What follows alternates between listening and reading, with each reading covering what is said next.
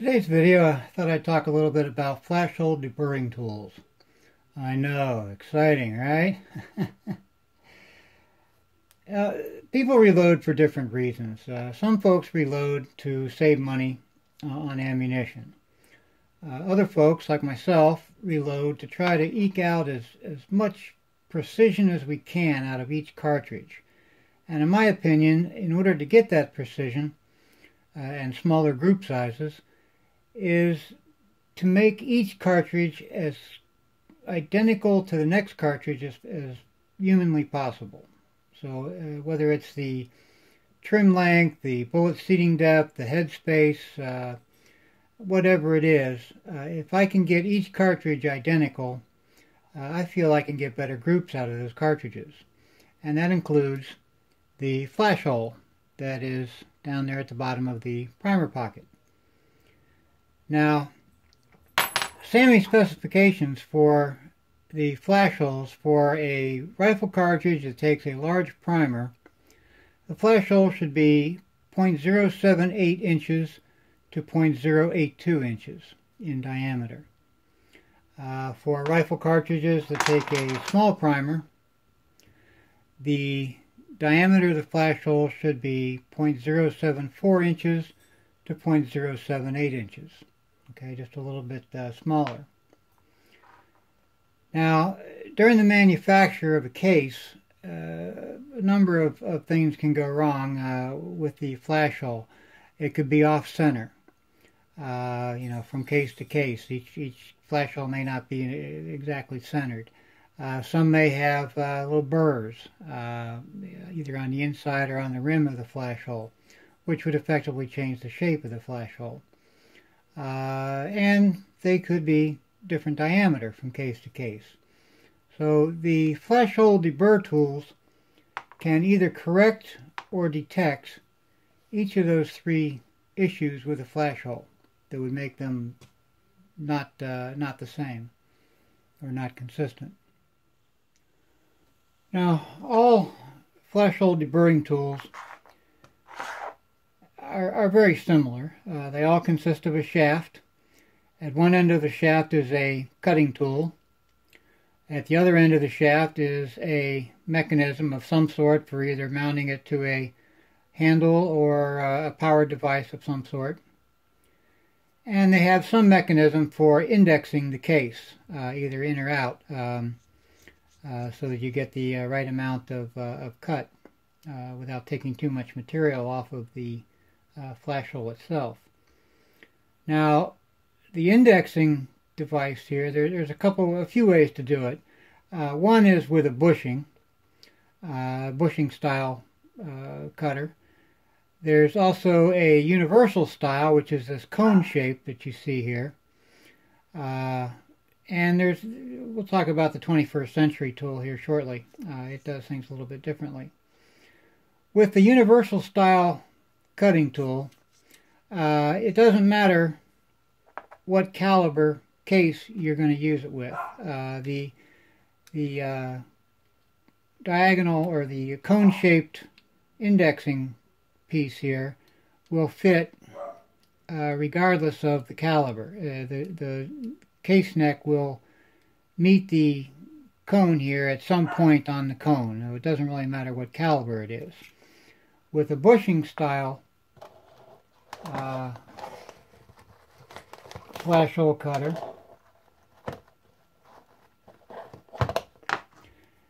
you have the cutter with the shaft and the cutting piece at one end. This one's on a handle.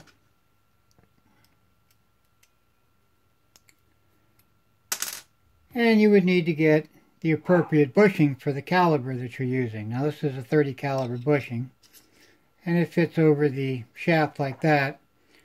And then the bushing itself then would go into the mouth of the case like so. Now, so with the bushing style, you have to have the appropriate bushing for whatever caliber you're using. With the universal style, you just have this cone shape device here, and it'll fit any caliber. Now, the purpose for that, if we look at the cutter head here, we have the tip of the cutter, and that basically is what goes into the flash hole and deburs the flash hole. Any pieces of any burrs or whatnot inside the flash hole get cut out by that. This also will make sure that your flash hole is the appropriate size. Now, most cutters have a tip that is 0.078 inches in diameter. Now, if you remember, with the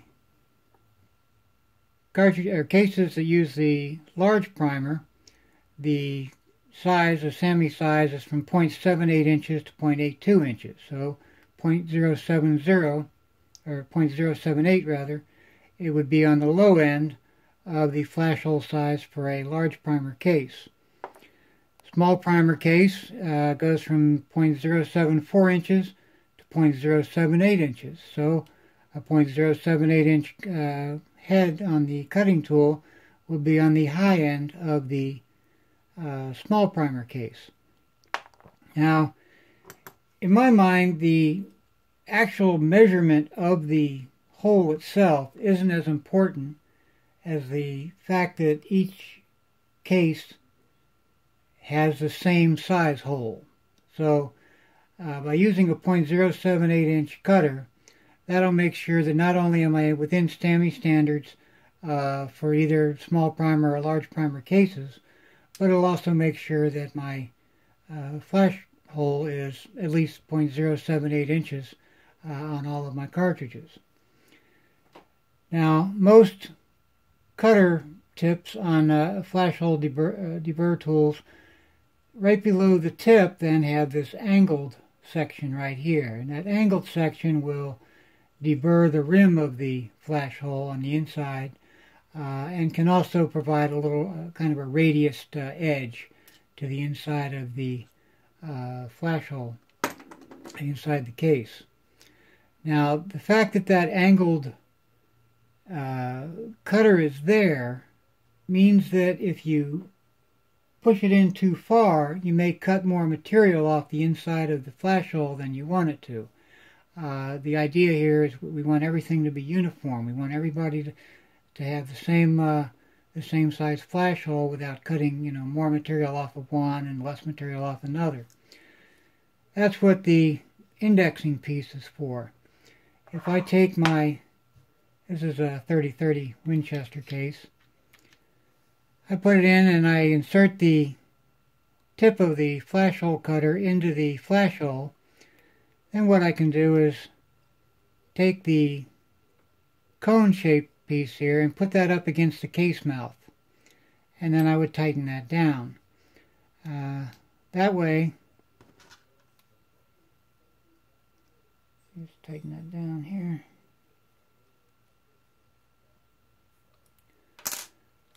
That way, I know that the cutter will go in the same amount on every case that I use it on. Okay? That is, of course, assuming that my cases have been trimmed and they are all the same length. If I have some cases that are shorter, this is going to go in further on those cases. A longer case, it won't go in as far. So that angled piece on the cutter is either going to cut more of the flash hole or less, depending on whether the case is long or short. So if you're going to use this kind of indexing mechanism, you want to make sure that your cases are all trimmed prior to using the tool to deburr the flash hole. Okay. Now you'll notice that I've had a little bit of trouble on some of these to try to get the tool into the flash hole. Okay. That's because the tool goes in and it kind of can go back and forth, move around inside the case, and I have to kind of feel for the flash hole until it finally goes in. Okay, that's the problem with using the universal style flash hole deburr tool. With a bushing style, since the bushing is exactly the right size for the case mouth, it will prevent the tool from jiggling around like that. It'll guide the tool straight into the case, and that'll guide the cutting tool straight into the flash hole. So let me go ahead. It's adjusted the same way. I'll put the end of the tool into the flash hole, and then I'll insert the bushing until it comes up against the case mouth, and then I'll tighten that down.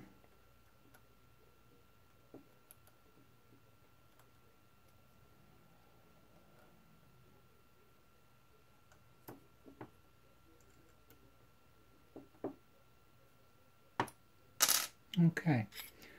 Now, not only do I have it indexed so that it goes in the same amount on each case, assuming each case is trimmed to the same amount, but it will also guide the tool directly into the flash hole, because it's this bushing here now kind of keeps the cartridge or the case straight, and it goes right into the flash hole. I don't have to kind of hunt for it, because the tool won't jiggle around in there. It'll go straight right in, and the tip goes right into the flash hole. For that reason, the universal style flash hole Debur tool isn't really recommended for a powered tool, like if you're using a case prep center or an RCBS or Lyman case prep center with the powered devices, where you can take an 832 threaded tool, screw that in, and then it'll turn the tool for you, and you put the case on. With the universal, it's kind of hard to get the tip of the cutter into the flash hole on a powered device. Whereas if you had a bushing style Debur tool on a powered device, it's a whole lot easier to use, because it guides it directly into the flash hole. So if you're going to use a powered device, you probably want to use a bushing style Debur tool. Now this is a Sinclair bushing style Debur tool. I also have the Sinclair universal style Debur tool, and it has the cone just like the Hornady or Lyman Debur tools would have. The problem with the Sinclair tools is that they are not threaded on this end for 832. So if you have like a RCBS, Lyman, or Hornady powered case prep center, you can't really attach this to a powered device like that. Same thing for the bushing style from Sinclair. Now, you could probably, fit it into the chuck of a drill, although I don't recommend using a drill for this kind of thing. The Hornady, Lyman, and RCBS universal and bushing style tools do have the 832 threading on the end, so you can actually put those into a tool. Now the Hornady and Lyman, as far as I know, only have the universal tool.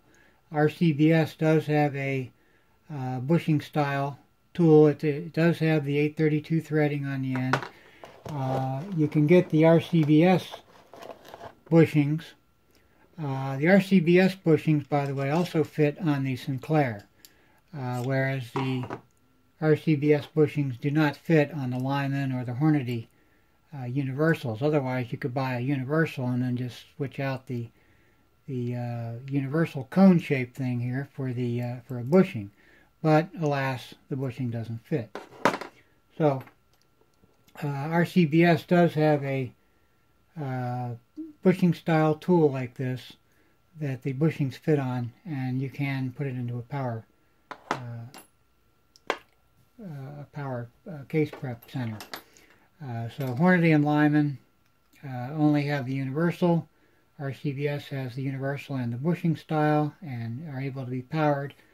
Sinclair has the universal and bushing style, but are not set up for powered use.